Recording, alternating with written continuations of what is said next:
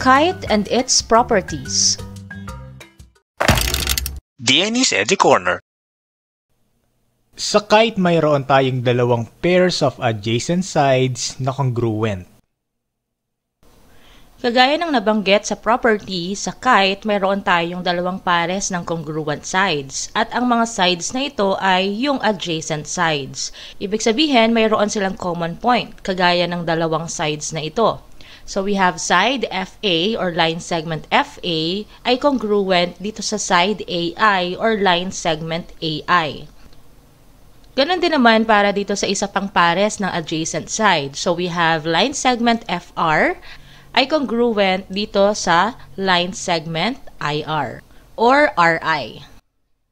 Next. Ang diagonals ng isang kite ay perpendicular. So, ang diagonals ng kite, kagaya ng sa ating example na kite fair or FAIR, mayroon itong diagonals na perpendicular. So, ang diagonal AR ay perpendicular naman dito sa diagonal FI. Ibig sabihin, nakakabuo sila ng right angles. So, dito sa ating given example, ang ating angle AYI ay isang right angle. So, it measures 90 degrees. Ganon din ang angle AYF, angle FYR, at angle RYI. Ang bawat angle na ito ay may measure na 90 degrees. Next. Sa kite, mayroong isang pair of opposite angles na congruent. So, sa ating given kite, kite FAIR, ang isang pares ng angles na congruent ay ang angle AFR at ang angle AIR or angle F at saka angle I. So dito sila yung opposite angles na congruent. Kung mapapansin natin, ang angle na ito, halimbawa dito sa angle F, ito ay binubuo ng sides, dalawang sides na hindi congruent. So kung mapapansin natin, so itong side FA mas maikse kaysa dito kay side FR. So itong mga sides na ito na hindi congruent, sila yung makakabuo ng mga angles na congruent naman dito sa kite. So remember, dapat opposite angles yan. Okay? So ito yung isang pares ng opposite angles na congruent dito sa kite fair. Next. Ang kite ay mayroong isang diagonal that forms two isosceles triangles.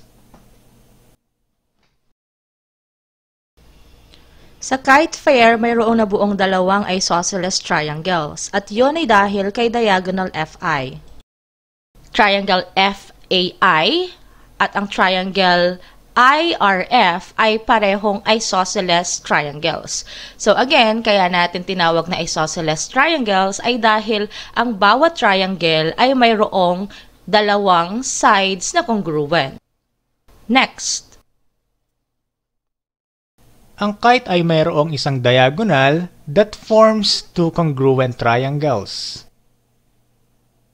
Next, sa kite fair, ang diagonal AR naman ay makakabuo ng dalawang congruent triangles.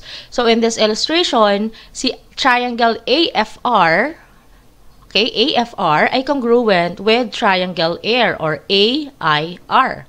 So kung mapapansin natin, ang diagonal na nakabuo ng dalawang congruent triangles ay mula sa angles na hindi magka-congruent.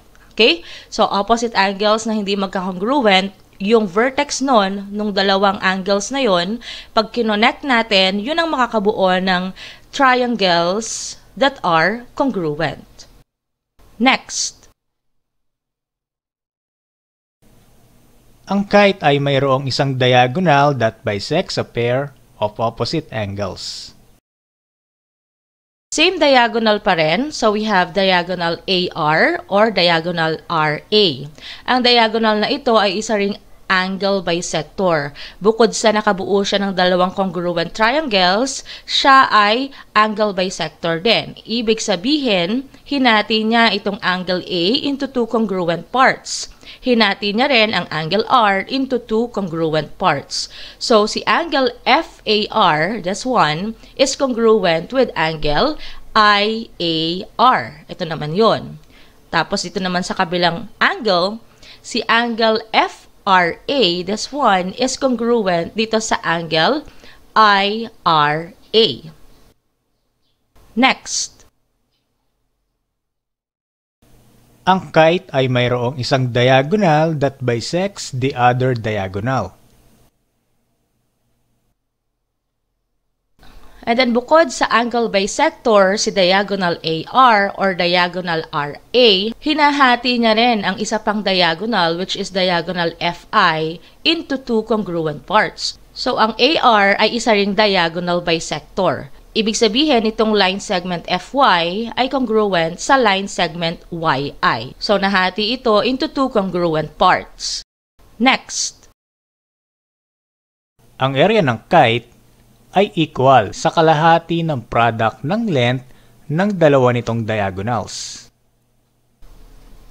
Now, sa area naman ng kite, kagaya ng nabanggit kanina, para makuha ang area ng isang kite, kailangan nating i-multiply ang length ng bawat diagonal. Pagkatapos, i-divide natin ito by 2 or kunin natin ang half ng product ng lengths ng ating diagonals.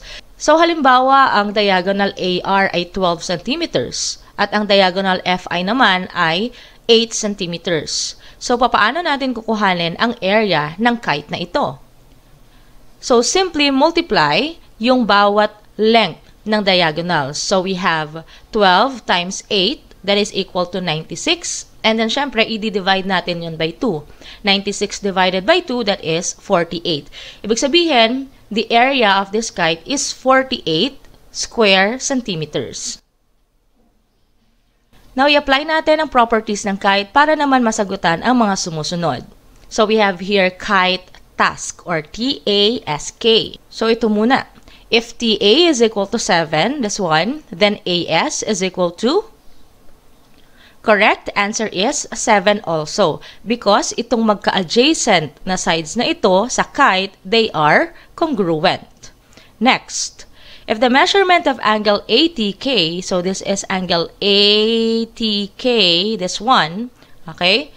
If angle ATK is 118, then the measurement of angle ASK, ito naman, yung ka-opposite niya, is blank. The correct answer is 118 because they are congruent. Ito yung mga angles na opposite at magka-congruent dito sa kite task. So remember, ang mga angles na ito ay binubuo ng mga sides na hindi congruent, okay? Or hindi equal ang lengths. So angle T or angle ATK is congruent dito sa angle ASK or angle S. Next, if the measurement of angle TAK, so this one, part siya ng angle A, is equal to 42, then what is the measurement of angle TAS? So if this is 42, what is the measurement of angle TAS, yung isang buo? Correct? The answer is 84 because angle TAK ay kalahati ng isang buong angle which is angle TAS. Yun ay dahil si diagonal AK ay angle bisector at hinati niya into two congruent parts ang angle TAS. Next, if diagonal TS is equal to 10, then TY or yung part ng diagonal na to is equal to blank. Correct, the answer is 5. So, kung yung isang buo is 10, itong TS, kukunin lamang natin yung kalahati. Dahil ang diagonal na ito ay hinati ni diagonal AK into two congruent parts. So, line segment TY is equal to 5. Next, if AS is equal to 7, and then TK, this one, yung mas mahabang side, is equal to 11, what is the perimeter of this kite task? So, alam natin na ang line segment AS or side AS ay equal dito sa side TA or AT.